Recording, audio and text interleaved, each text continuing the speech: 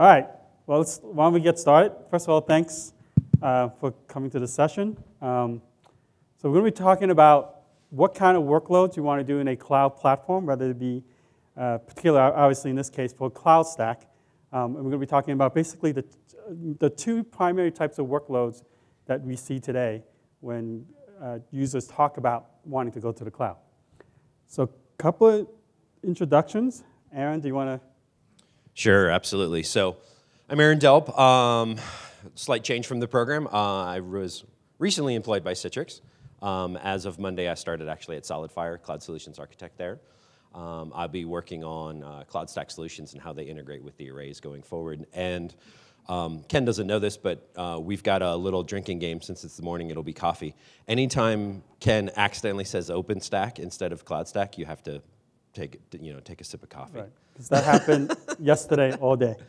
So my name's Kenneth Hui. I'm a technology evangelist with Rackspace. And for those of you who don't know, Rackspace is actually one of the two companies that helped found the OpenStack project. So obviously my focus is on OpenStack. But the CloudStack Collaboration Conference Committee was gracious enough to have me come and to talk not about OpenStack, but talk about cloud computing in general, because I think there's a lot of obviously similarities and synergies between what both of our communities are trying to do in terms of helping end users kind of go to the next level in their IT as a service deployment. So let's talk about these two workloads. So a good place to start is to think, it's kind of odd, right? It's 2014 and all of a sudden virtualization is not, I would consider almost legacy.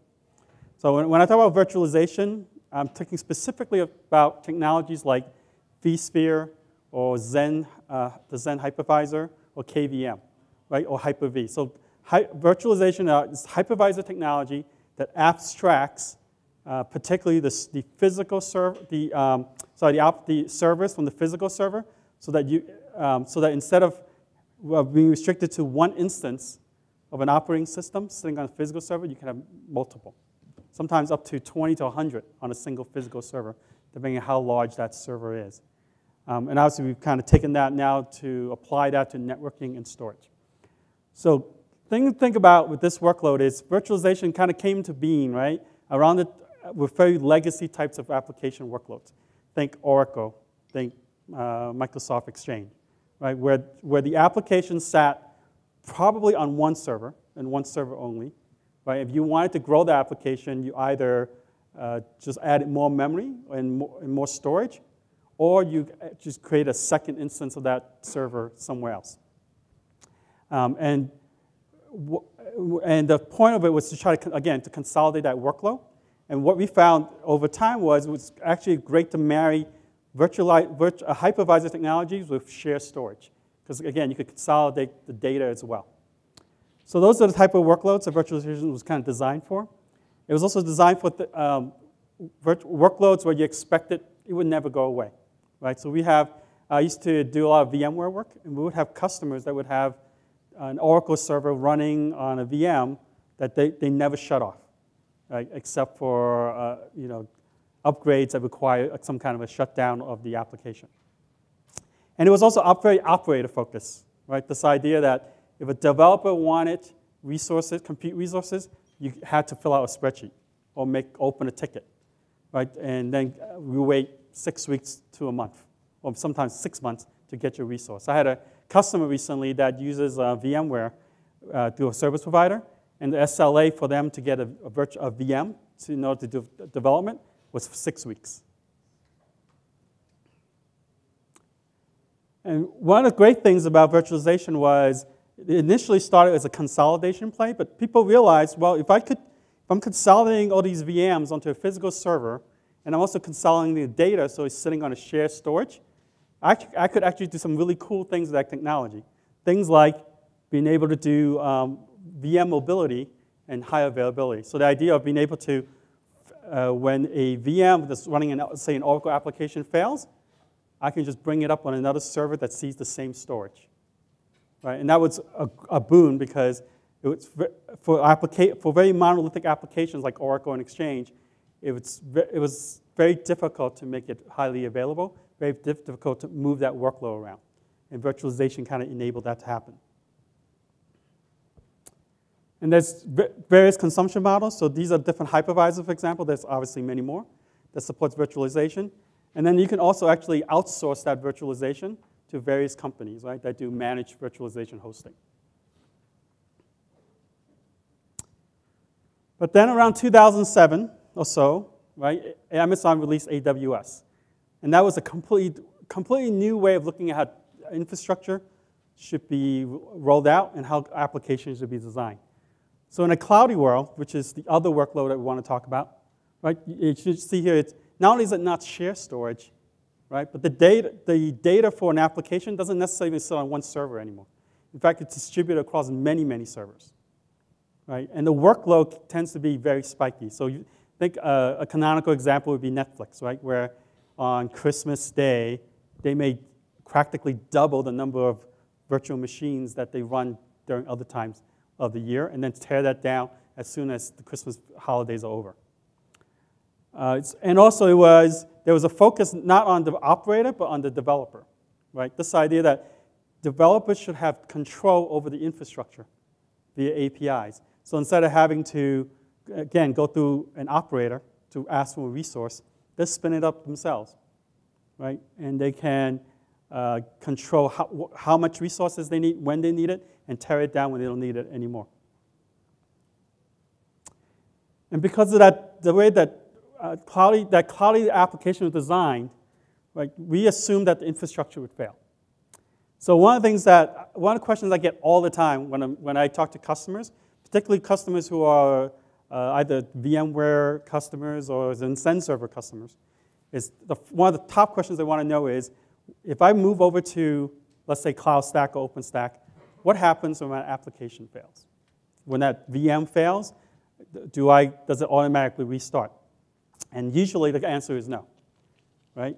You should respond to this question: what the heck is wrong with cloud computing platforms that they can't do such a basic functionality of virtualization, which is to automatically fail over and move the VM?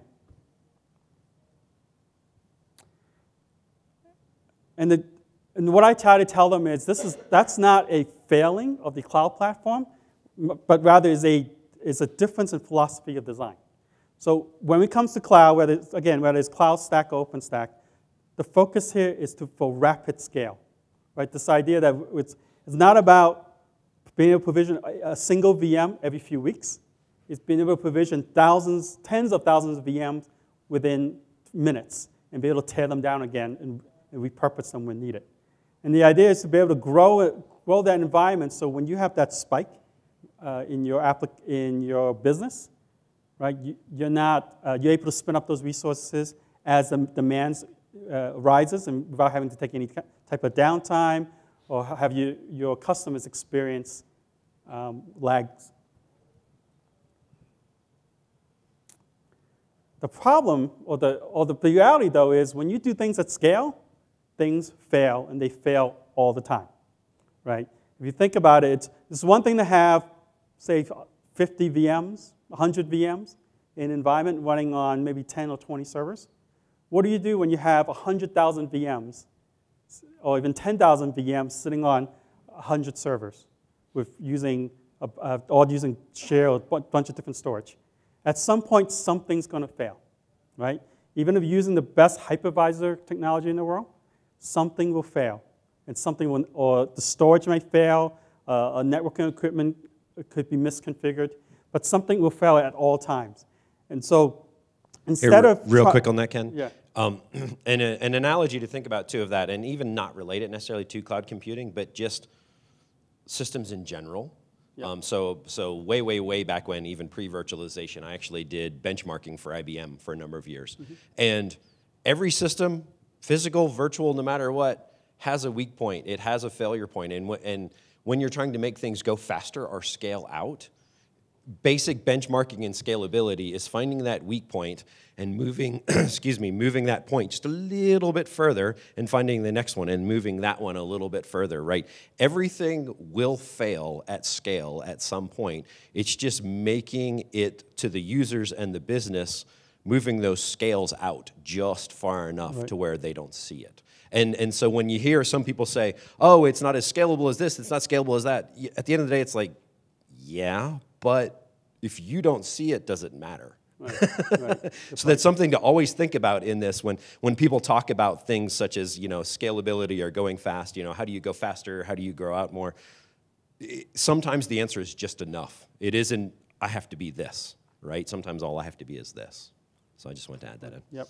So the key with building cloudy or architecting for cloud native applications is not to try to design it in such a way that your infrastructure never fails.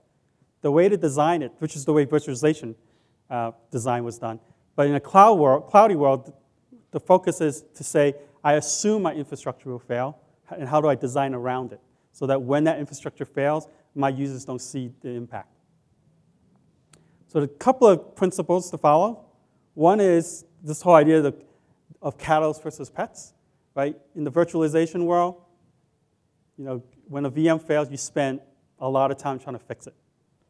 But in a cloud world where and we'll talk about this later, where you're distributing that application across many servers, don't spend a lot of time trying to fix any one cloud instance, server instance. Basically shoot it and move on. Right? The idea is we don't want to, quote unquote, waste time trying to fix a server or try to make it perform better. Just replace it with something else and just keep moving.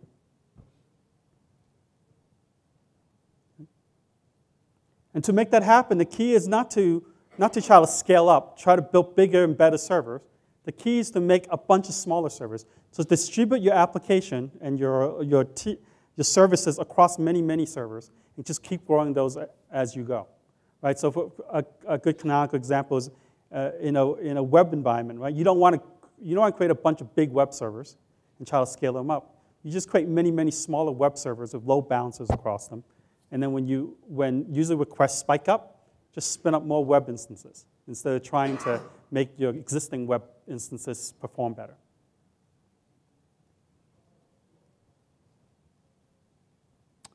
So the key is to create what we call a share nothing message-based architecture. So remember going back to that virtualization architecture we talked about, where it was actually ideal to have a bunch of hypervisors talking to a shared storage array, right? Because that way you could do failovers.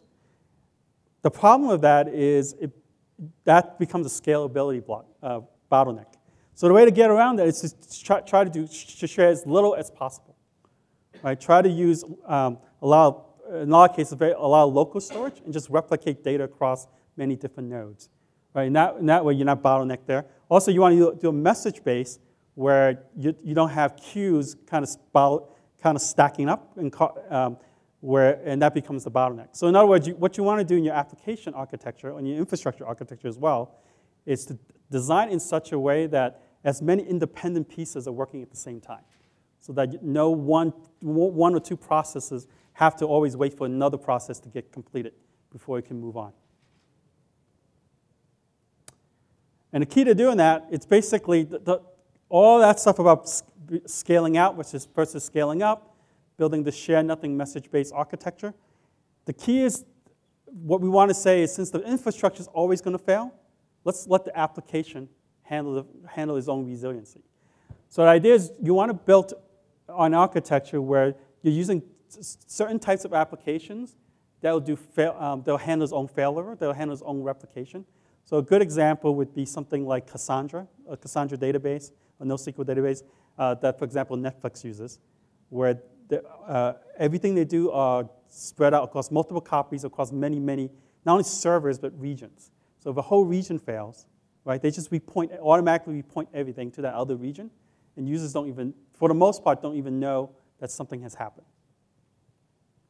But to make that happen, you need a cloud platform that can handle that type of multi-region, scale-out architecture. And that's where something like CloudStack comes in. How many of you have heard of the CAP theorem? Okay, a few of you. So the CAP theorem, also known as Brewer's theorem, is just basically the idea when you design architecture, distributed systems, let's say, you have three components: consistency, availability, and partition tolerance.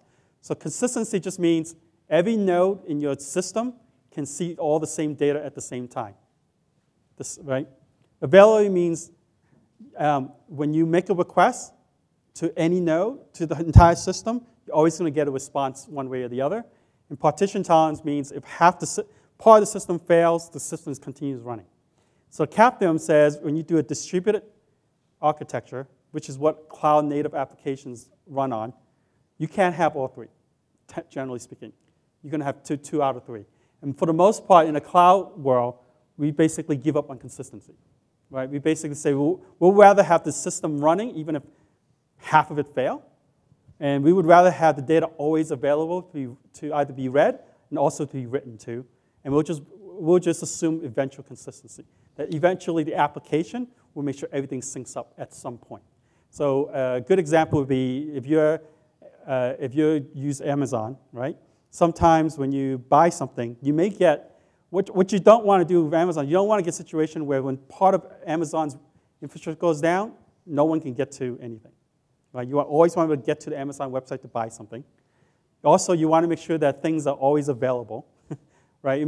So that you get, when you want to buy a book, it either tells you, yes, the book exists, it's still in stock, or no, the book isn't.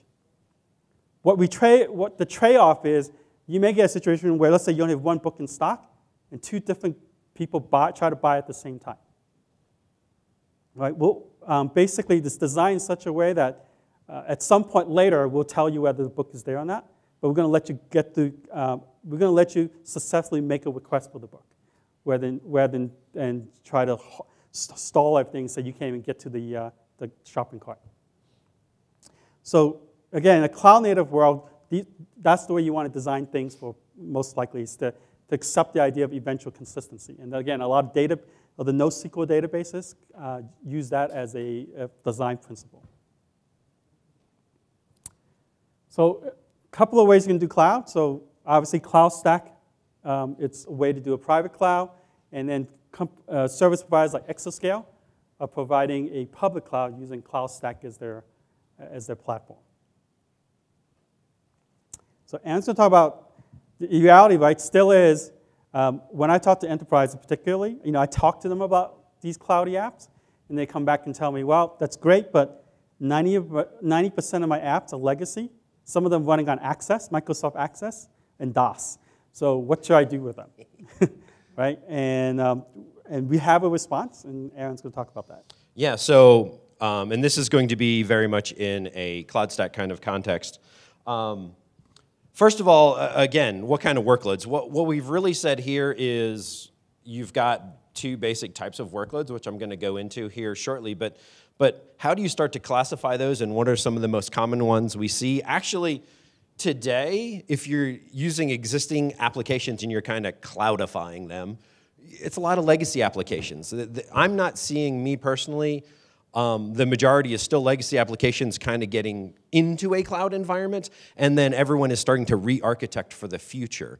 And one of the keys around that is how are you going to actually have an environment that both types of workloads and both type environments can be successfully managed under, under one management platform. And that is where CloudStack is going to come into play here, because you look at, here's maybe a legacy VMware environment, if you will, and then that's actually kind of the logical configuration of an OpenStack environment. And how do you get these two to work together? In the OpenStack context, so to give you some information about all of that, you've got KVM hypervisors across there, and then maybe you want to take your VMware environment and put it under a vCenter environment so that you can kind of funnel everything up, if you will, to a centralized environment. But if you look at the CloudStack version, and that's what we're going to go into here, is we create availability zones. So I'm going to assume everyone here is familiar with the concept of an availability zone. But if you're not, quick plug, I have a session, I think it's 1:10 this afternoon, somewhere in there. But my session is actually all of this at a deeper level. So I'm going to go into these at a very low level and also do actually a demo, lab demo, for probably over half the session of how to set this up and how to match these infrastructure types and actually create this out. But at the end of the day, you've got basically your traditional application zone, and then you've got a cloud application zone. And if we take these and break them down a little further, so what are the differences? Again, we've talked about how the applications are different as far as that application is maybe set up for resiliency or not set up for resiliency, or it is able to scale out through sharding or eventual consistency and some of these other application type features. But your underlying infrastructure has to match. If your underlying infrastructure doesn't match, you're setting yourself up for failure. And so what we need to do is match the infrastructure to the application type. So in these traditional applications, typically you're going to have some kind of management server, whether it's vCenter or Zen server kind of thing. You're going to do enterprise class networking, typically layer 2 with VLANs is what we see most often. If you're a service provider or service provider-like or a very large enterprise, this is usually the first limit you hit, 4,096 VLAN limit typically in a domain. So this is one of the biggest reasons why I see people start to embrace concepts such as software-defined networking or actually rebuilding things as cloud-native applications. And then you don't have necessarily individual hypervisors. Your hypervisors are in a cluster and managed by this Zen Center or vCenter kind of environment. And then lastly, your storage is on enterprise class storage. You will typically put that on some kind of SAN. And then load balancing, firewall, VPN are all kind of wrapped around the edges of all of this, but not necessarily built into it. And so if I look at the next type, again, matching application to infrastructure, vastly different kind of infrastructure. Instead of that networking being layer 2 VLANs, this is where a lot of times we're seeing software-defined networking. Actually, this is the greatest adoption point. And you need things like, since you don't have layer 2 VLANs, you need to do security groups. You need to probably pop up to layer 3 and do security groupings to actually isolate everyone. And then you need EIP, elastic IPs, or ELB, elastic load balancers. So that, again, it's that dynamic scale-in, scale-out portion of this environment. This is where all of this happens. The network has to grow and shrink as you need in your application. And then a lot of times we see actually with this kind individual hypervisors or just bare metal a lot of times as well. And through automation and provisioning, instead of clusters, we're seeing individual just servers. It again goes to the pets versus cattle. These are the cattle, basically. And then the storage is very different a lot of times. This is where we're seeing a lot of the movement forward into object storage, whether it's Swift or S3 or the two, and then all of the different variants of them which are API compatible. So, Ceph, Inktank, all of these guys. Now, that's great, but, I thought there was one more slide. I apologize. Oops. Whoops. I think we might have changed the slides.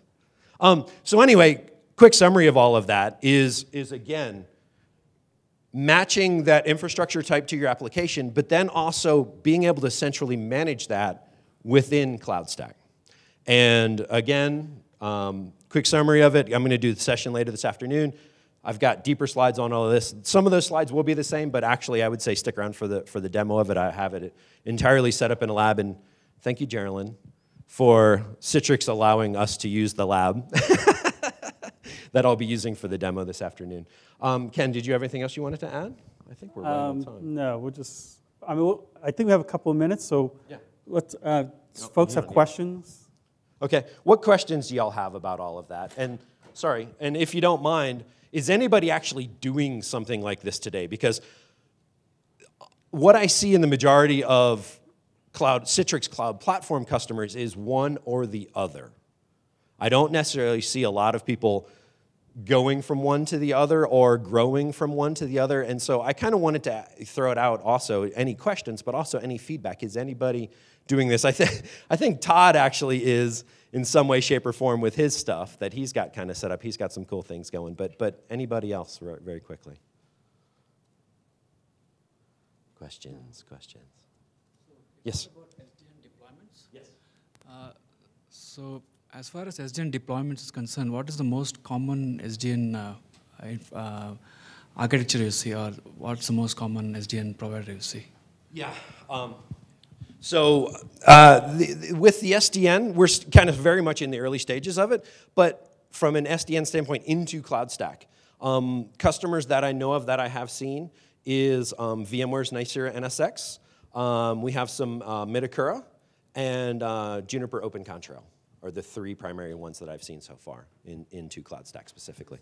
Deployments of these SDN providers? Production deployments, I guess? I'm sorry? Me personally, no, I have not. So, you know, I was at Citrix and I kind of did the front end and other people were doing the back end of it. I did not personally know. But I can get you in touch with people if you would like to talk to them. What other questions do you have?